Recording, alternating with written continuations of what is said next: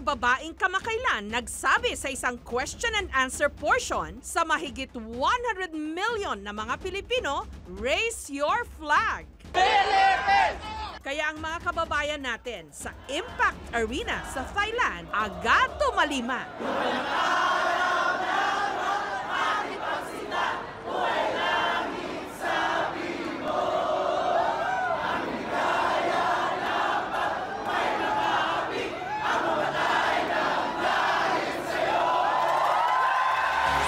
Nagdiwang dahil damang-dama ang Pinoy Pride.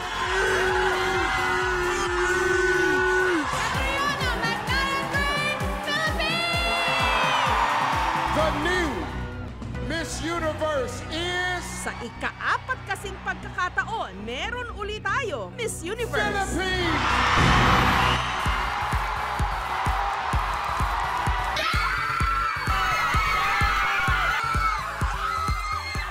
Si Catriona Gray, 24, Philippines. Mabuhay! Hindi lang ang Impact Arena sa Bangkok ang nayanig sa kanyang pagkapanalo, pati na rin ang iba't ibang panig ng mundo kung saan may Pilipino. Sa viewing parting ito, pati Silya na ihagis sa kisame.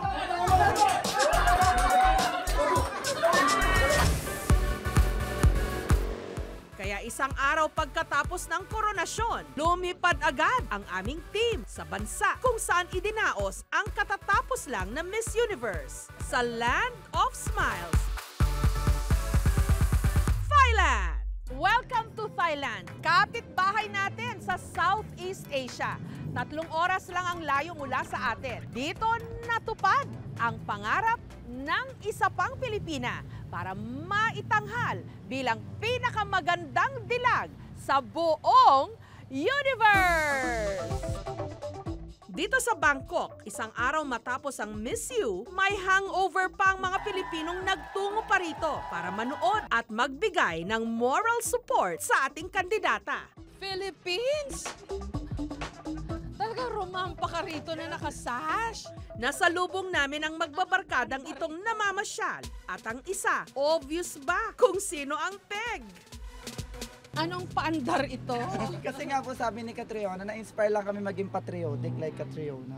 We wanna have our love for the country every step of the way. Mula po rito sa Thailand, KMJS na yan! As expected, the day after the pageant, headlines si Catriona Gray sa mga dyaryo dito sa Bangkok. Ayan o. Ang sabi sa atin, proud favorite talaga itong si Catriona, kahit sa mga Thai. Pero wala na sigurong mas masaya pa sa mga malapit kay Catriona. Una na riyan ang kanyang mga magulang na pagka-anunsyo nung panalo niya, ganon na lang ang pagbunyi. Catriona, you did this. This is you. You work hard for this. Congratulations. How about you, Daddy? I love you. Sa lobby ng hotel kung saan naka-check-in ang mga kandidata, natsyempuhan namin ang tubong Owas Albay na si Mami Normita. Ma'am, una sa lahat, congratulations po. Thank you. Pwede po ba ikwento nyo sa amin yung eksaktong in-announce na Philippines ang Miss Universe? Anak nyo ho yun. Ano po yung naramdaman nyo at naisip nyo nung sandaling iyon po? Napaiyak ako sa galak. I'm so excited kasi na makita siya na makuha niya yung Miss Universe crown. Kasi nga, nung 13 years old siya, sabi ko sa kanya, you know what, sweetie, I had a dream that you won Miss Universe and you wearing red gown. And she just, oh really? And it was nothing for her kasi hindi naman niya alam ang beauty pageant. That night, yung moment na, wow, nagkatotoo yung dream. January 6, 1994, ipinanganak sa Cairns, sa Queensland, Australia, si Catriona Magnayon Gray. Beauty, brains, black belter din sa martial arts. Singer, composer, artist, aktibo rin sa charity o sa pagkakawang gawa. Pero sa lahat ng ito, ang pinaka-ipinagmamalaki ng mami ni Catriona, mabait ang kanyang anak. I thank the Lord na she's a beautiful person. Talaga mabait ang anak ko. I'm really, really proud of her na even though it's my only child, pero talaga ang bait-bait niya. Sa puso niya, gusto niyang matulungan talaga, especially yung mga disadvantaged kids. Pero hindi naging madali ang lahat para kay Catriona. Nag-iisang anak, bata pa lang, sumabak na sa mga beauty pageant, kabilang na ang Little Miss Philippines Australia. Nung dumito na sa Pilipinas ang kanyang pamilya, sumali siya sa Miss World Philippines. Nanalo at naging kandidata ng Pilipinas sa Miss World 2016. Pasok sa top 5 pero hindi na iuwi ang corona. Sumubok muli, sumali sa Binibining Pilipinas. Nanalo bilang Binibining Pilipinas Universe. And the rest is history. Philippines! Sa pagkapanalo ni Kat, walang dudang may Catriona fever. Kanya-kanya na ngayong slow-mo at twirl ang ating mga best. Kung naging biru-biruan ng iba na kapag nanalo ang pambato natin sa Miss Universe, libre o may promo sa mga salon o parlor, Proud to be Filipino. ang ilan, tinotoo ito. Katulad ng salon na ito sa Makati, kung saan ang kanilang gupit na may kasamang treatment pagkapanalo ni Catriona, nag 50% off. Ang tawag nila rito, Catriona Victory Promo. Marami kaming kliyente nung araw na yon. So pagkatapos ng Miss Universe, ayun, naglabasa na sila ng lahat. Nagpagawa na sila ng buhok. Proud na proud ang lahat ng sangkabaklaan at lahat ng salonista dahil naibalik mo ang corona sa Pilipinas. Mabuhay ka, Catriona Gray! Since ngayon po yung coronation po about Miss Universe, na naisip ko po na mas maganda po magpasalon ngayon kasi mas magaan po silang magtrabaho.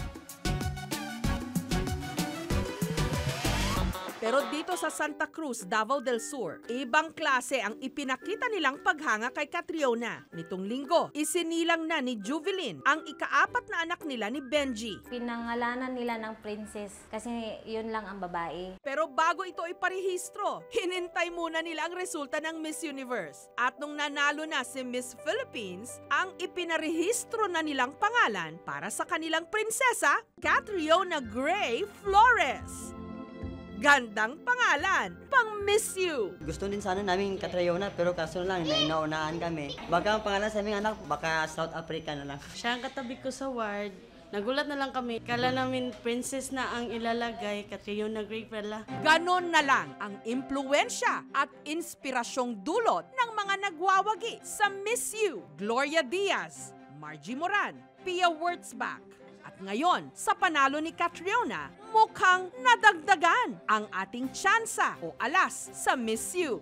Pilipinas na ba ang bagong powerhouse para sa mga international beauty pageants? Sa likod ng bawat beauty queen is a glam team. Sila na nagpapaganda, tumutulong para maayos ang itsura ng kandidata.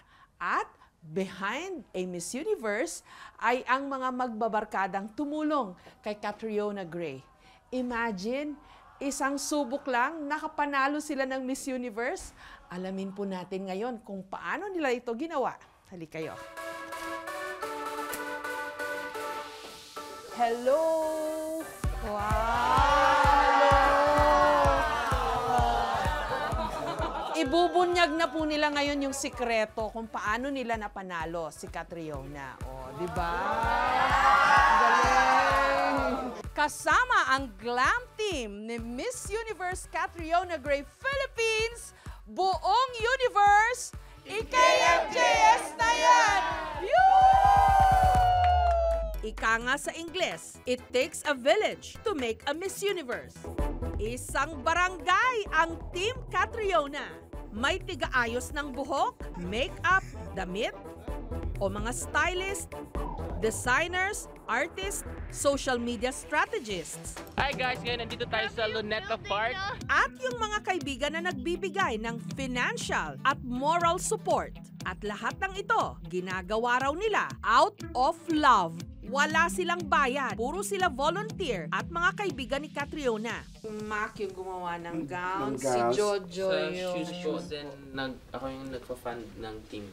Tsaka sa kanya kami, usually sa studio niya kami, nag-training. And na-build naman yung grupo kasi on friendship. I remember before, pinipilit ko siya pumadyan. Sabi niya, I don't see myself in pageantry. Hanggang eventually things change. So hanggang nung gusto niya na sumali, support na lang. Magkakaibigan din kami. Parang you have different set of friends. Tapos biglang nag-join together as a team. Hanggang sa nabuo na siya. Pero kailangan munang mabunyag ang kanilang mga sikreto. Ang inside story kung paano nila naipanalo si Catriona. Una-muna, ang mga pamatay na gown. Ito yung mga gown na ginamit ni Catriona. Ito yung tawag nila ibong adarna. It's made of crystals at saka merong embroidery. Pati yung reverse side niya maganda. Yun nga lang, mabigat. Ang weight niya 8.5 kilos. So, nakapagtaka paano niya nadala ito, no? And then ito naman yung Mayon Volcano gown. Ang weight naman daw po nito ay 10 kilos. Mantakin nyo yun. And yet, she managed to walk down the runway sa Miss Universe na parang wala lang. Parang relax lang. She was having fun. Gayong napakabigat ho pala ng mga suot niyang gown. Si Mac Tumang ang nag-design ng mga gown ni Catriona sa preliminaries at finals. Ang remarkable dito, Mark, yung design niya. Para talaga siyang lava flow. Yeah. Sinadya niya Sinadya, yun, ano? oo. Dahil naisip namin parang taga-albay yung mami ni Kat. Oo. Kaya dun namin kinuha. Pulido talaga siya. Oo, at Ito saka... pong ilalim din po niya, Ma'am Jess. Meron din. Meron din. So, rugs. Tapos ito yung slit niya, na buti hindi umakyat, no? Oo. Pinakatibay na namin. Sinigurado talaga. Kailangan daw matanong, magkano daw ba nagastos para rito? Higit 1 milyon eh. Higit 1 milyon. Talaga? Dahil dun sa mga Sa mga bata. Heto pa ho ang isang sikreto. Not just 1, not just 2, not just 3, pero 6 ho pala ang mga stylist ni Catriona. Mas marami, mas okay po. Mas maraming ideas na i-collab namin yung ideas namin. Para iba-iba yung look niya, para hindi boring. Kasi usually yung stylist may mga kanya-kanyang taste yan eh.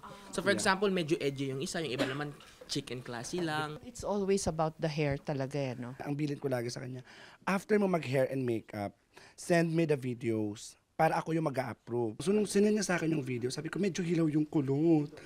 So sabi niya, mamang, nangangarag ako, hindi ko alam gagawin ko. So gumawa pa ako ng video, nag-demo ko, sabi ko, gawin mo to, ganyan. So nung nakita ko nung nag-send siya ng video na okay na, sabi niya, mamang, okay na ako. Sabi ko, okay, go. Enjoy the moment. Isa pang remarkable, yung social media presence ni Catriona. Yeah. Sino ang mastermind? Ano po? Hello po. You had everyone hooked. May strategy po. Bago po makoronahan, nalabas po lahat pinaghirapang materials po. Siya lang po talaga yung nag-makeup sa sarili niya on the whole pageant. So wala ka doon? Wala po. Tinitraining lang po namin siya para po marunong siya mag-ayos ng sarili niya, pero siya lang po yun lahat. Eto pa, sino naman ang pasimuno sa pasabog na rampa ni Catriona? Ang lava walk at ang slow-mo twirl.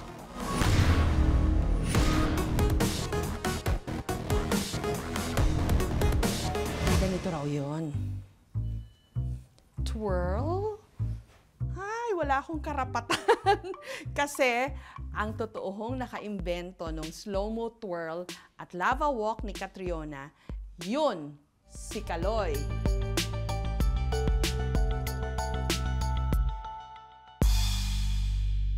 Si Kaloy Buendia, dating dancer ng UST Arcade Dance Troupe, nag-game na idinemo kung paano niya ito naisip, in-execute at itinuro kay Catriona. May napanood lang po kasi isang documentary na pumuputok na vulkan, actually Mount St. Helens, tapos pinapanood ko yung laban, mabagal siya, tapos pag mag-change na po ng direction, biglang bibilis. And then may music box po ako sa bahay na umiikot. After 2 days, halika nga. Try ko nga to, tapos may pinagawa po ko sa paa. Siyempre, nung una po, hindi pa niya nagagawa.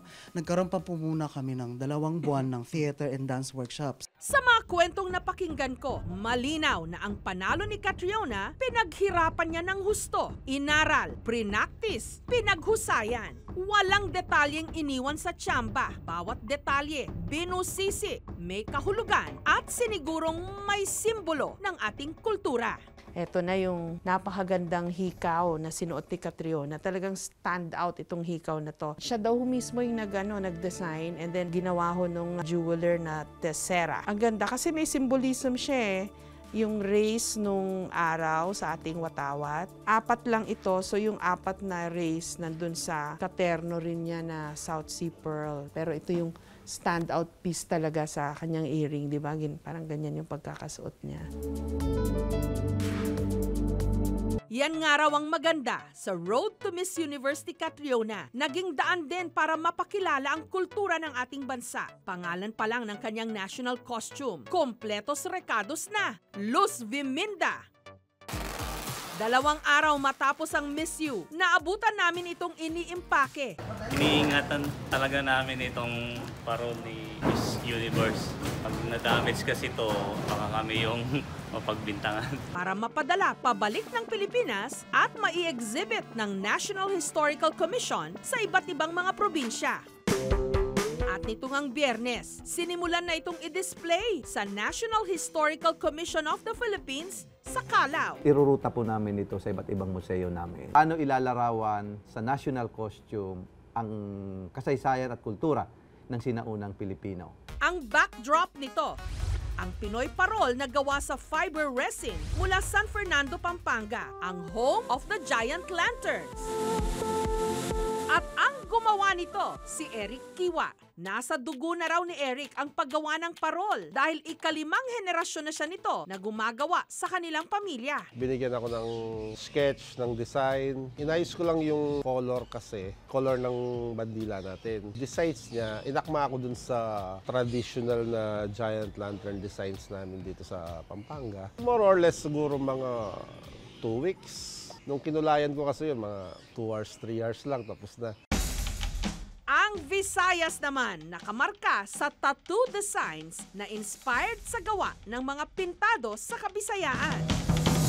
At ang accessories ni Kat, authentic headdress at brass accessories mula South Cotabato sa Mindanao. Pagka makasuot ka ng ganito, parang kilala ka ng galing ka sa royal blood, prinsesa yung tinatawag sa amin. Bata pa lang ako, ito na yung ginagawa ng mga ninuno namin. Ito yung makatulong sa pag-aaral ng mga anak namin. Kami nagpapasalamat kay Ma'am Kat na siya yung nag-introduce yung sa skills namin dito sa Lexibus. Habang ang boots, itinahi na may disenyo ng iba't ibang indigenous textiles.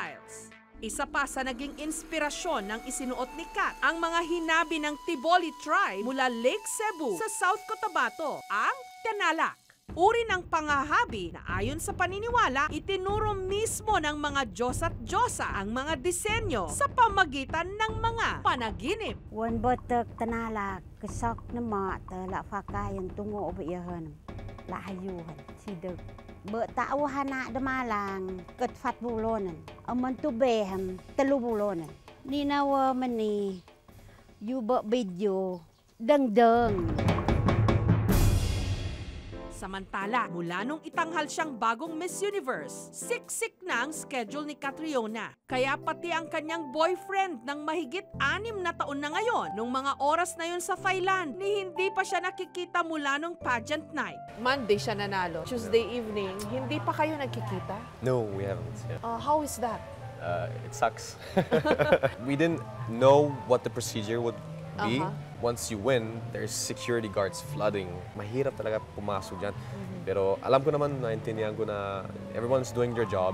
I just message her on WhatsApp na lang. Nagtungo rin ng Bangkok si Clint para manood ng Miss You at magbigay ng suporta sa kanyang girlfriend. Nakakatuwang malaman na tinernuhan pala nito ang Mayon Volcano o Red Gown ni Catriona nung finals night. I hope you saw my suit. I knew that you were wearing red and I looked for a suit that had red flowers and red roses on it. Half Pinoy, half German si Clint. Model, artista, at negosyante. Bagamat alam niyang mawawalay sa kanya si Catriona sa loob ng 1 taon na nakabase ito sa New York bilang Miss You, suportado niya ito. First of all, I love you so much. You were so wonderful and I'm so proud of you. I'm so excited. Your journey really just started and it's gonna be crazy. To me, you always were more than just a Miss Universe. You were everything to me. Go kill it. Samantala, naging oportunidad din ng Miss Universe para mapag-usapan ang ilang issue ng lipunan. Lalo pat si Catriona, ika nga ng millennials, woke o maalam sa issue.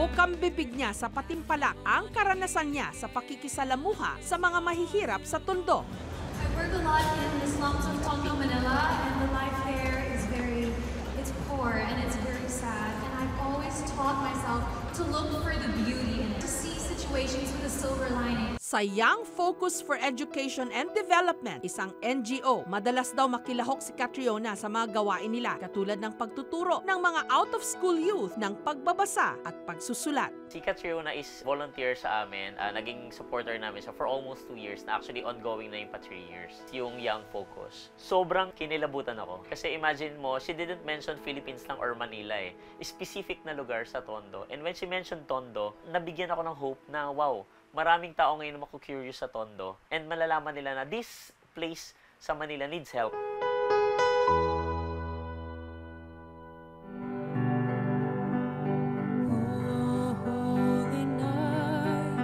The stars are brightly shining.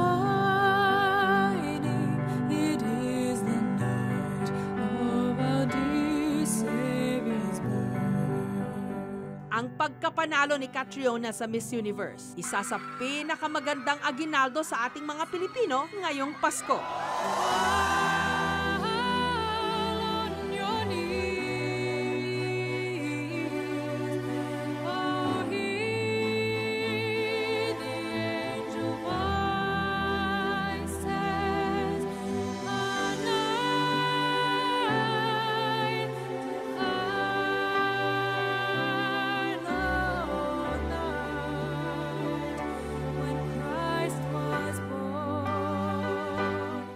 Sa hotel na ito dito sa Bangkok, tumira ang mga kandidata ng Miss Universe. Kabilang na ang nanalo, ang kababayan nating si Catriona Gray. At sa kanyang huling araw dito sa Thailand, sasamahan natin siya pabalik ng Pilipinas. Miyerkules ng umaga sa Bangkok, handa na si Catriona na umuwi sa Pilipinas. Excited na raw siya. Hi Catriona! Congratulations. Thank you po. Salamat.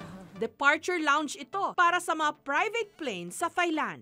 Sa lounge, game na nakipag-selfie si Catriona. Ang cute yung mga pictures. Ipinakita ko rin ang mga nahanap naming litrato niya mula pagkabata hanggang sa unang sabak niya sa National Beauty Contest. Of course,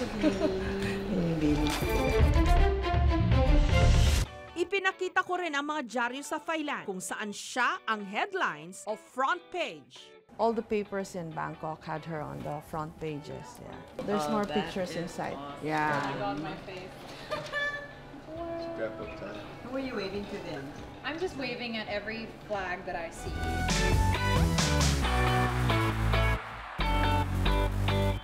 Pinanood din niya ang video greeting ng mga bata sa Tondo na kanyang tinulungan. Hindi niya po kinakaya yung lugar namin. Sana po rin hindi po magbago si Ate Kat. Kahit po yung di siya manalo, siya pa rin po yung Miss Universe ng buhay namin. Gusto ko po na maging kagaling, na tutulong po ako sa mga kabataan. Kasi may viewing party. They're so happy na nanalo ka. Oo. I saw the videos sa viewing party. Grabe yung reaction videos. Naglulundagan sila no? Alam mo ba na naglulundagan maraming tao nung nanalo ka? It was just, it hasn't sunk in for me. Pero alam mo, cool na cool ka ha? Nung nanalo ka. Parang, sumigaw ka ba? I'm such a big fan of Neo, that's why. I'm legit a crazy fan. So even in rehearsals, I couldn't stop staring at him. Pero did you know that you were going to win? Top 3, alam mo na. Well, I want to believe in myself, but I'm a perfectionist. Kasama namin sa biyahe si Richelle Singson, anak ni dating Ilocos Sur Governor Chavit Singson, na isa rin sa mga nag-judge sa Miss Universe. Hindi ka ba nahirapan given na meron tayong strong candidate? Didn't that weigh down on you? During the judging, whenever we were briefed, we were told repeatedly that the country that we're from should not be an issue. It was easy for me to not see what country they were from. We would just look at how they would perform. Ang tanong ngayon, now that Catriona won, Miss U will be held again in the Philippines? Probably not this year, but definitely it's something that we would want to do in the next few years. We would want a lot of time to prepare. Matatandaang si Governor Chavit ang gumastos nung gawin ang Miss U dito sa Pilipinas taong 2015 matapos manalo si Pia Wurtzbach. Ano feeling nyo nung in-announce na Philippines? Everybody was happy. Next will be in Korea. Everything is arranged already. The beauty of it is North Korea will participate. They agreed already to participate. That will be good for Catriona. It will be big event. Bago magtanghali sa Bangkok, boarding na kami. Mabuhay! Sa van papunta sa Tarmac, ibinida ni Catriona ang tsokolating iniregalo sa kanya ng prinsesa ng Thailand. Private plane ang ipinansundo ni Governor Singson kay Catriona. Eto na, paalis na kami, sakay ng private plane. Kasama ko si Catriona at yung mga taga-Miss Universe organizers. Welcome aboard, ma'am. Hello, sirs. Hello. Sa likod ng eroplano siya umupo, kasama ang mga namumuno ng Miss Universe.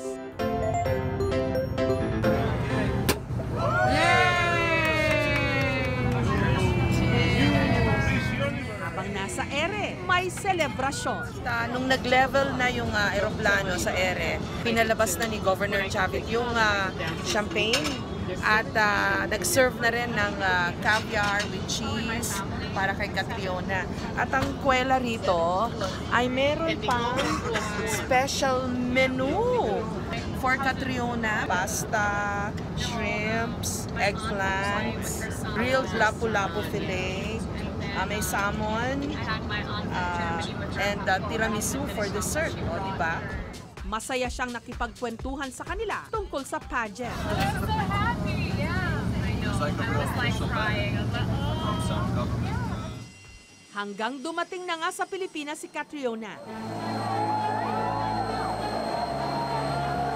At sinalubong ng mga Pilipinong proud na proud sa kanya.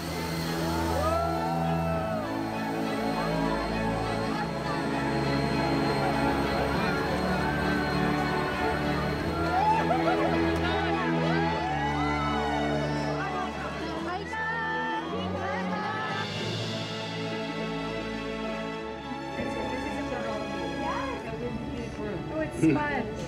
Ah! Yeah, I love ube. Yeah. Sarap. Thank you so much, guys. Thank you. Sumalang din siya sa isang press conference. Working with children just really touched my heart because they're so pure. And you know, they come into this life and it's the simple things that make them happy. At bago tumulak pa New York sa Amerika, nag-courtesy call kay Pangulong Rodrigo Duterte. Marami ang nagsasabi si Catriona Gray ang isa sa pinakamalakas at pinakahanda nating kandidata sa kasaysayan ng Miss Universe.